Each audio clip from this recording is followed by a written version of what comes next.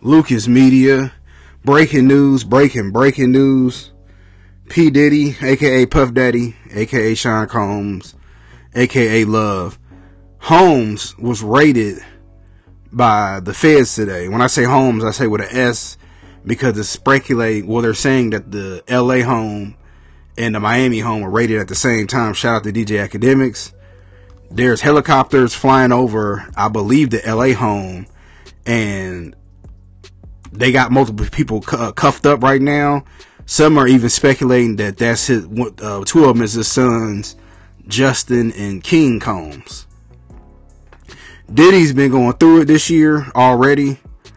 He didn't already had to settle out with Cassie's former girl over allegations of the allegations. Let me just leave it like that. And other people's coming out against him. And now his home was raided by the feds, multiple homes.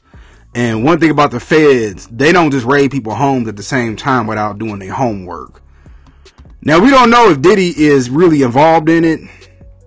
You know, he got maids and butlers and security guards, so you never know what's exactly going on. But yeah, they got the kids locked up, man. I mean, cuffed up. Not the kids.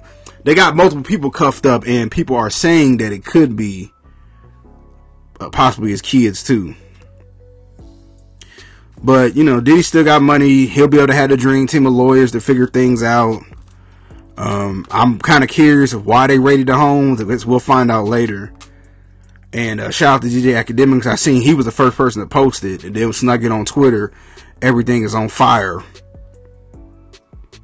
And my real question is, what happened with Diddy? It seemed like he was untouchable for a couple of decades.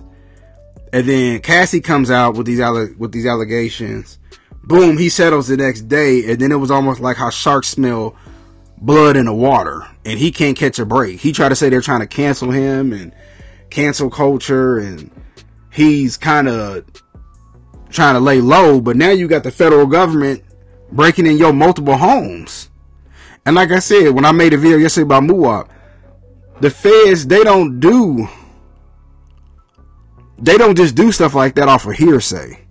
They do their homework, which is why they have over a 90+% conviction rating. And how Muwap trying to appeal his murder conviction by the feds, you have a less than 9% chance to get it overturned unless the president of the United States is in a good mood and he commutes your time or whatever.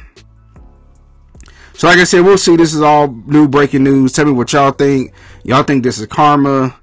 Are y'all even surprised? I never thought I would see Diddy go through this, but I mean, it is what it is, right? But I mean, he's a multi-millionaire. He'll be all right. He get the lawyers involved, and you know, you got to ride this out. But I just want to give my quick thoughts about it. What y'all think?